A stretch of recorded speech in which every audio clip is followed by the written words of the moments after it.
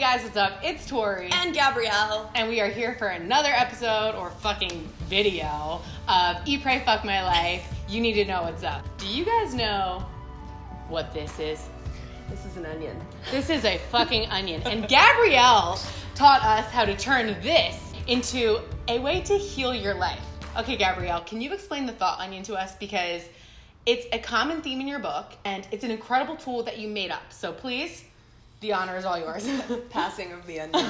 So the thought onion is my technique that I basically wanted to be able to figure out what was at the core of my thoughts and my reactions. So you think of it like, I love that we have a prop to do this, like an onion.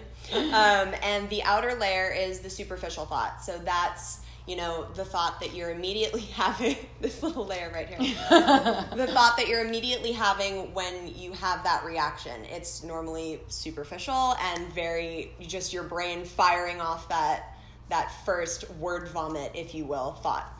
So once you peel that little layer off, take it off, you get to what we call the authentic thought, and that is a little deeper and kind of what's pushing that first thought to the surface and the feeling or the trigger necessarily behind the superficial thought. I don't know if I can pull. Oh yeah, here we go. Another layer. We're just going to make a mess in the layer. It's okay. So under that, when you peel that layer back, is the subconscious thought, and that's really where the meat and potatoes, like the golden nugget of information is, and that's the belief that you've been carrying. And when you get to that and really can understand where all these thoughts and feelings are coming from, that's when you can start to shift things and in turn heal your life. Turning an onion into a goddamn guru. Should I bite it? I was kind of thinking, you can if you want to. Ladies really and gentlemen, this is how much she loves her friggin' audience. Oh my God, you really did it. Is it terrible? Whoa. Not that bad. I'm not gonna. Yeah, there it is. Oh my God. They say if you plug your nose and do it, that it tastes like an apple, but yeah, dude. Okay, I'm just gonna get some. I mean, you're braver than I am. I just write about it. I never said eat it. The thought onion is something that Gabrielle comes to so much in the book, so I want her to read you an excerpt from the book of how she uses it to break down a specific situation. I feel like there's a thought onion here. The superficial thought: people must think my life is a joke. To be fair, everyone had seen me be lied to, cheated on, divorced, back in love, and broken up with, all in the span of 3 months. Authentic thought: I feel like a failure. Yeah, I definitely felt that, big time. Failed marriage, failed relationship, failing at not resorting back to old habits, just failing.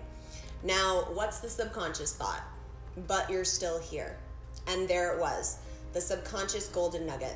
Who cared if I had been lied to, cheated on, broken up with? None of that was in my control. What was in my control? Having the freaking courage to keep going. To go on this trip, to not let myself crumble into a million little pieces. So no matter how beaten and broken I felt, I knew what a strong woman I was. So that's the thought onion, guys. We really encourage you to give it a shot, dig deeper into your own emotions, and if you need help, get Gabrielle's book, Eat, Pray, Fuck My Life, because she breaks it down so many times and just makes it such an amazing tool to use in your life, and she doesn't even have to eat it. Yeah, don't eat it. And I use it every day, so enjoy it, use it, figure out what your shit's about. It's very helpful. And follow her at Eat, Pray, Fuck My Life and at Gabrielle Stone. Come hang with me. Bye, guys.